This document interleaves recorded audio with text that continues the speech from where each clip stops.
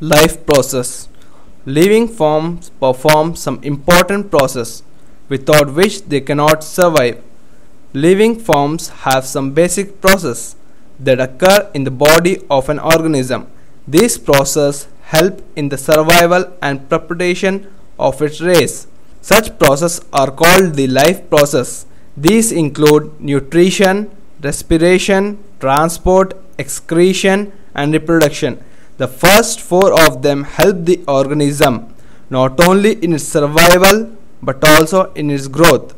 Reproduction helps in perpetuation of a race.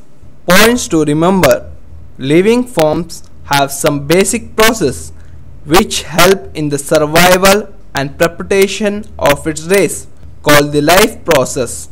Plants are autotrophic and produce their own food by photosynthesis. Photosynthesis is the only process on earth which can utilize the energy present in sunlight and also adds oxygen to the atmosphere and makes our living possible.